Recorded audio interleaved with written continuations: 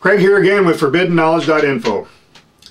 As an alternative healthcare practitioner, I get a little tired sometimes of all these new wonder products that come on the market that purport to be able to cure everything that ails you. Everything we've seen, these things, they become fads and they come and go generally. Some of them stick around, but if they're not proven to be safe or effective, folks, even as an alternative practitioner, I gotta say you've got to take this all with a grain of salt. As examples, some of the fads we've seen come along here in the last 10 years or so: coral calcium, colloidal silver, iodine, and over all that time period also vitamin D. Now, vitamin D, time out, is not even a vitamin technically, so that's not the scope of this video. Go do some research on that. But anyway, that being said, moving on. Vitamin D is the scope of this program today. We have things that we add to our products: vitamin D2, vitamin D3, that the FDA allows us to call vitamins, but they aren't. We already know that because vitamin D is not a vitamin. But more to the point, none of these chemically produced products, these man-made produced products that we put into our supplements, are natural at all anyway. Let me give you an example. Vitamin C. Let's say, and there's probably other videos on YouTube on this. Let's say this piece of paper is the entire complex of vitamin C from here to here, okay? And we take something called ascorbic acid. Ascorbic acid is maybe just this much of that entire vitamin C complex. There's ascorbic acid. You might take another ascorbate or whatever. It's not the whole vitamin C complex. So you might take this vitamin C for a while, get some results a little bit, and then all of a sudden nothing happens, and you're starting to do damage to yourself because you're only taking this one chemical called ascorbic acid, for instance, which is not vitamin C. So your body is going to start rejecting that because you're not getting the entire vitamin C complex with all the cofactors. You're only getting a small portion of it. So you're not doing yourself any good by taking these chemicals that are called vitamins. And let's say, okay, for instance, animals develop their own vitamin C internally, but we humans develop our own vitamin D internally from the sun, right? That's the way we get our vitamin D. But no, there's all these doctors and gurus and everything are coming out, and yes, some doctors that are coming out and promoting the benefits of taking these extreme amounts of vitamin D3, which is called cholecalciferol. The spelling is down below here, cholecalciferol. This is what we're going to be talking about, which is vitamin D3. Now, the other calciferol, which is called agrocalciferol, is vitamin D2, identified by the FDA as vitamin D2. So agrocalciferol is vitamin D2 derived from mushrooms, and cholecalciferol is vitamin D3 derived from sheep's wool, actually. But the one you're going to find mostly in all your products is going to be the cholecalciferol, which is going to say D3. That's the one you're going to find in more abundance than the agrocalciferol. But we're going to be talking about just about cholecalciferol today. Now, we had a client once that was actually having big troubles vomiting, nausea, headaches every day in the morning when she got up, and couldn't figure out what was wrong. So eventually the husband said, well, could it be something you're taking? And so she decided to stop taking everything she was taking, the supplements, and it went away.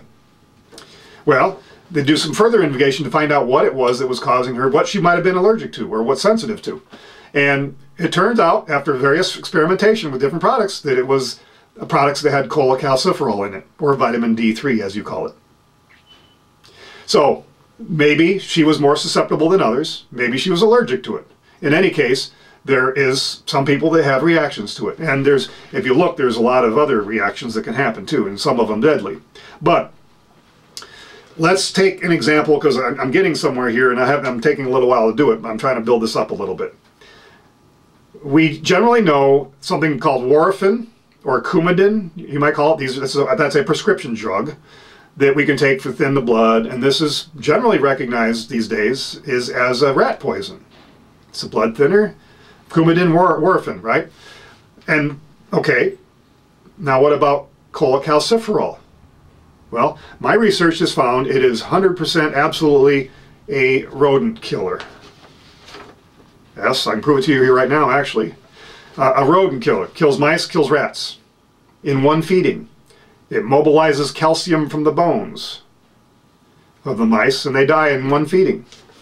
Well, let's talk about some products here. I got some sheets printed out here showing some of these products. One is called, and these are both made by Bell Laboratories out of Madison, Wisconsin. Quintox mouse seed. Quintox mouse seed. Seed bait controls house mice. Okay, stick around. This is going to get more interesting. Here's one called Terad 3 Blocks. And there's the title of that one. Terad 3 Blocks. And look at the neat little thing they did. Terad D3 Blocks. Yes, the ingredient that kills the mice is the D3. And let me explain before I show you close-ups of this. And you need to look this up yourself, because I could be lying to you like everybody else lies to you. In these types of poisons, you go to the store and you buy something to kill mice or poison something else. There's always going to be a list of an active ingredient and an inert ingredient. Inert ingredients in this case, for this Terad 3 Blocks, and both of these are the same. In fact, they're made by the same company, and one is basically just a replacement for the other. I'm not sure the Quintox mouse seed is even still manufactured, but now this is the Terad 3 Blocks. And there's other companies that make similar products. So I'm not picking on Bell Laboratories. It's a mouse killer. They're selling up a legitimate product to kill mice, and so there's no conspiracy here. What was I going with this? The Terad 3 Block. Oh yeah, the ingredients. There's two general things: inert ingredients, active ingredients. The active ingredients obviously are the part that actually kills the mouse. The inert ingredients in this case are canary seed, millet, things that a mouse would like to eat. And both of these particular products, that inert ingredients, is actually at this level of 99.925%. That's the inert ingredients. Now there is an active ingredient, and there's only one active ingredient, and that is something called Cholecalciferol. And if you've already done the math, you'll know that it's actually 0.075%. Less than 0.1% is actually killing a mouse in this product in one feeding. Let me say that active ingredient in another way, because this is how it's written here, which I'm going to show you now. 0.075%. Of course you don't believe me. There it is. You can go on their website, you can go anywhere and look up this product, you can go buy the product and look at it. You can take the product and test it if you want. The one and only active ingredient is Cholecalciferol. Did I have it off screen there? Cholecalciferol. 0.075%. The other ingredients, again, millet, canary seed, the balance of it.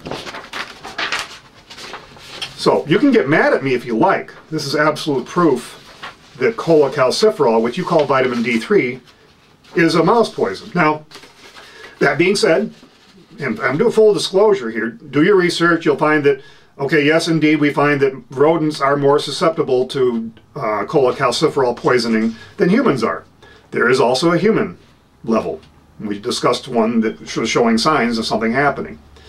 The problem with this, folks, even if you're taking small amounts that may not injure you now, what does it do over time? Plus the fact, if you go look on your shelves, hopefully you've already run and looked at it, you're finding it everywhere.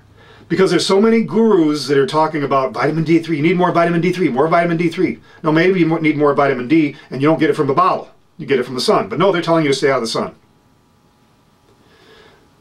So look at the labels. You're going to find it everywhere. And sometimes it's not. The lady who was getting sick, it wasn't astronomical amounts either. It was considered kind of normal levels. But if you start looking at all the products, and everything has it anymore, not everything, but most things that have a multitude of listings of ingredients has Cholecalciferol stuck in there. Because you're demanding it after all. They're going to give you what the customer wants. If you think you need more vitamin D3, they're going to give you more vitamin D3.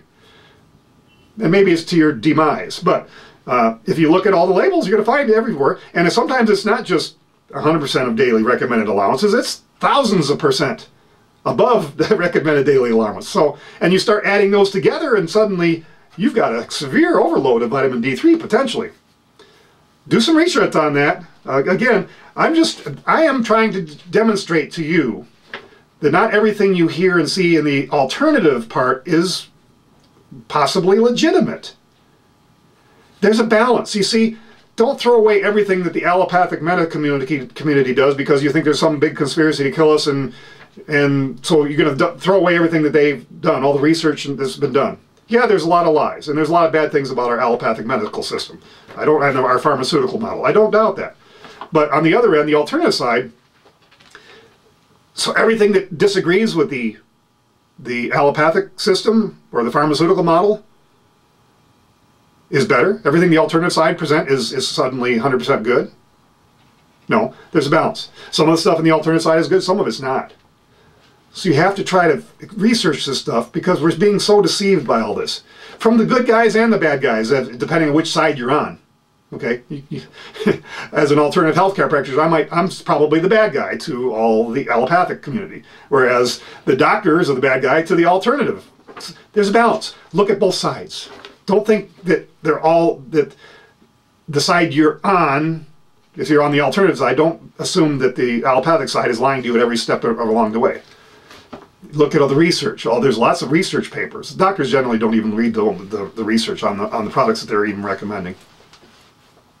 And so I've just shown you that, and I don't know if I said it before, this mobilizes calcium from the bones. They fall apart. The mice fall apart in one feeding. That's what it does. Anything to do with osteoporosis or some other things going on? I don't know. What I just presented to you is proof that cholecalciferol kills mice. That's what I've proven to you, okay?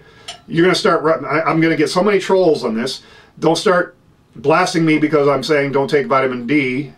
I'm telling you take vitamin D from the sun, but you might want to examine what's wrong with this picture when something called cholecalciferol is the one and only active ingredient in a rat and mouse poison at less than 1/10%. All these labels, they have a whole long list of keep away from pets and children and danger, toxic, poison. It says right on the labels, folks. So the ingredients I'm seeing here, actually, it looks like something that probably should be pretty good. Why don't we take this stuff? I may not like the taste of canary seed and millet as being the other ingredients, but it's got vitamin D in it. And not a whole lot. Maybe we should be taking that. Sounds like good, but no, there's all kinds of poison warnings on there. Keep away from pets and children. And all the trolls, of course, the trolls are probably already pissed off and down there trolling me right now. All I've shown you is cholecalciferol is a poison. You want to argue with me? You want to tell me Dr. So-and-so says this and this book says that, and somebody else, maybe they're trying to sell you something. Maybe they're on the lecture circuit. Maybe they're selling you a product. Maybe they're selling DVDs or books. Or maybe they're just shills trying to keep you ignorant people down. I don't know. I've just shown you, because I get called a shill a lot, I've just shown you that this cholecalciferol kills mice and rodents. I don't care if you agree with that or like it or not. It's the absolute proof. You can prove it for yourself. So, that's all I've shown in this video. I've proven to you that D3 is a poison to rodents. Okay? Take that what you will. I don't take, personally, I do not take vitamin D3. I don't add it to my products. I keep it off. For instance, my products, I don't add vitamin C either to my products. My products, I add something called rose hips. Rose hips is a natural substance that has high vitamin C in it, naturally. It has all the cofactors. Your body knows what to do with that.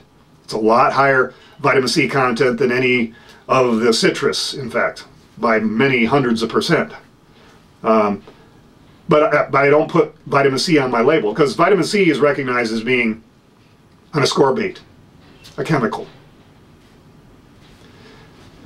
So be careful of the supplements you're taking, because there could be a whole lot more to the story of what you're taking. Please.